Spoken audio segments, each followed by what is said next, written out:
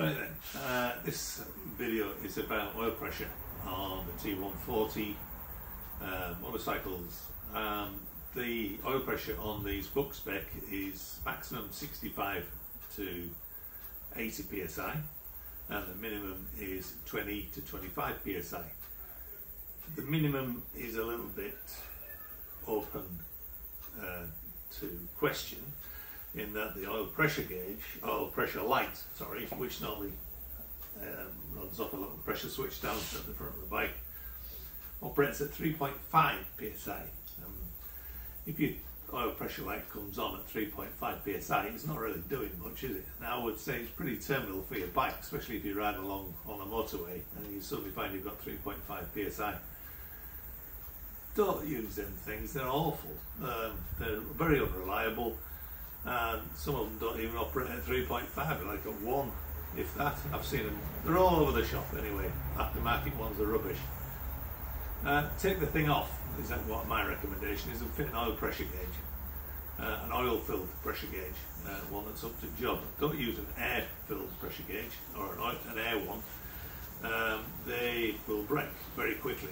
They're not made for hydraulics, and you need a hydraulic one which is oil filled with a damper in it, because the fluctuations in oil pressure will just destroy a cheap oil one that has no oil in it. So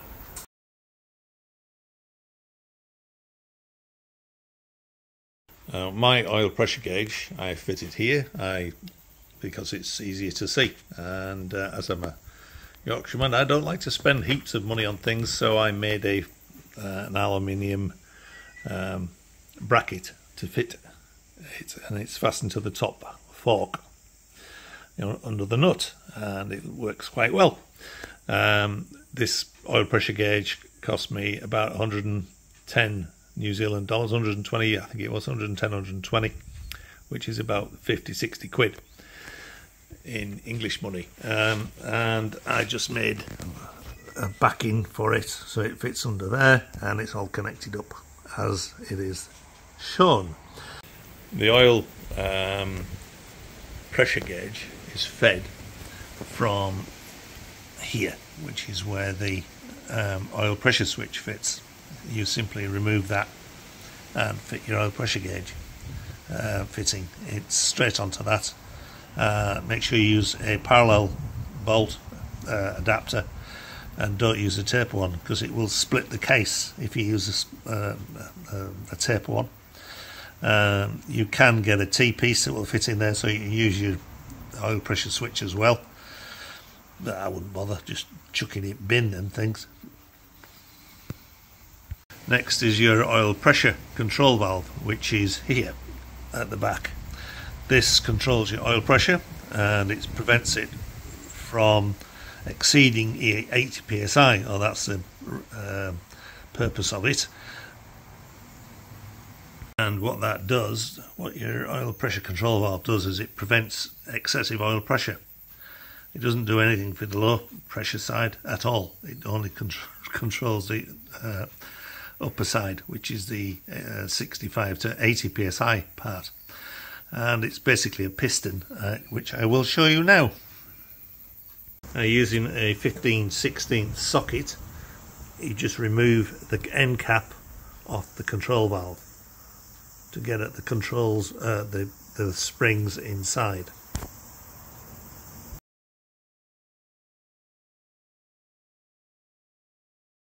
Right, this is your oil pressure control valve. Taken apart, obviously. Now the piston here fits inside the cylinder here. In the side of the cylinder there is a groove, as you can see, and at the bottom of there you can see a hole. Now what happens is that when you start your bike up, oil gets pushed in through here from your pump, pressure builds up, forcing this piston against this spring that way. That lifts off its seat to give you oil pressure, which is fighting against that spring, and it lifts until it hits, or the bottom of the piston gets opposite to that hole. When it gets opposite that hole, oil starts to flow back to tank, or back to into the crankcase. And the higher the pressure, the more that spring compresses. I found a picture of the oil circuit which I've put on this video, so you can follow the oil circuit through yourself, which may help explain it better than how I can explain it to you on here.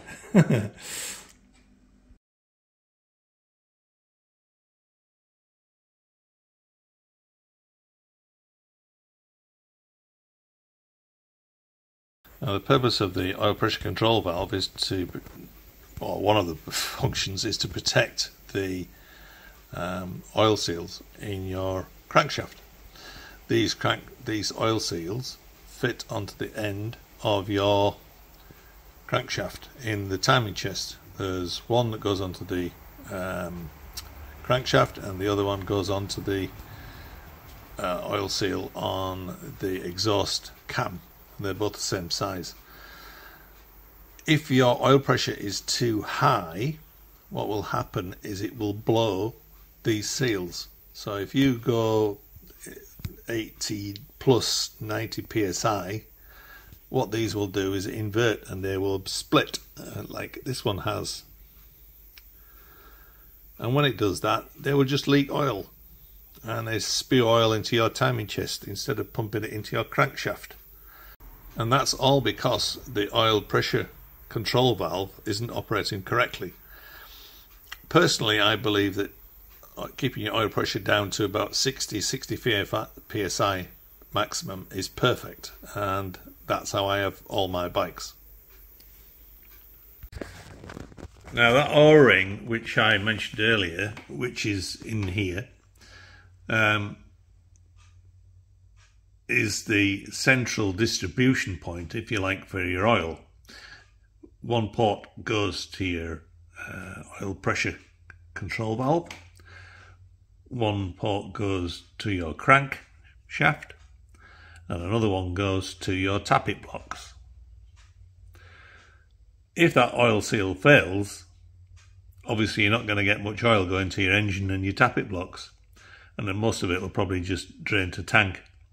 It's very important that that oil seal is in good condition. Your oil will drain to tank from here because it's literally squirting around the end of the crankshaft straight into your timing chest, and from your timing chest there is lots of vents that allow it to get back into your crankcase. So all that's happening is that your pump's pumping oil, it's coming up here to your oil seal, it's leaking past your oil seal and going back into the crankcase. I can't get over how important that oil seal is. 90% of low oil pressure problems are because of that oil seal. Simply changing that oil seal will solve your problems. Also, if your oil is worn and it's like you've done 1500 miles plus, it gets thin. So when it gets thin, obviously it squirts past that seal easier, so your oil pressure gets even lower. So keeping your oil in spec, which is changing your oil every 1500 miles, and keeping that oil seal in good condition, that'll keep your oil pressure up. There's so many times people have come to see me and said, oh, my oil pressure is no good, my engine needs a rebuild. And all it is that seal. It's easy. It's like, take your timing chest off. I know I've got electric start on here, but your normal timing chest is just the same basically behind here. Change that oil seal. It's like, they're about $3. So let's cover the oil circuits. You have two basic oil circuits. You've got the return line and you've got the pressure line. The return line comes out through here, as you all know, and it's fed from a line here, and it comes off the pump. Now that pump picks up oil from your crankcase and it blows the oil back into your tank. That's the only thing that that does. At the top of here, there is a feed line that feeds your rockers. So your rockers are fed from your return line. Hope that's clear. Now the engine is fed from your pump to the gallery in here, where it's distributed to your crankshaft and your tappet blocks, and also there's a line that feeds to your oil control valve. That oil supply is protected by the oil seal on the end of your crankshaft. So if there's a problem with that, everything else in your engine is affected from it. Hope that's clear. What I've seen so many people do, because that oil seal's leaking, they put a bigger pump on, which pumps more and more oil, rather than sealing it. Pumping more oil is not going to solve the problem. It will overcome it a bit, because you're shoving more past that seal, so a bit more is going to get to your engine. Admittedly, you don't need to spend hundreds and hundreds of dollars on bigger and bigger pumps. Just change that oil seal. It's $3. It's madness to put a bigger pump on. The pump that's on it is fine. So I'll just start her up.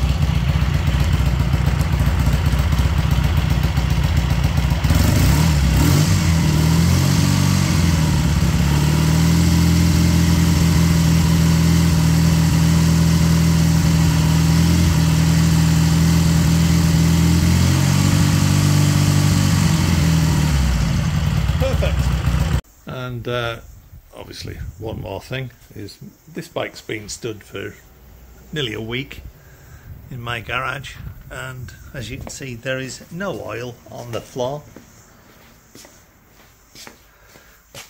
A correctly maintained Bonneville does not leak oil. It's a complete myth driven by the Japanese, I think, and from people that don't know what they're doing. If your bike's leaking oil, fix it. Hope you found this informative, guys and girls. Ride safe.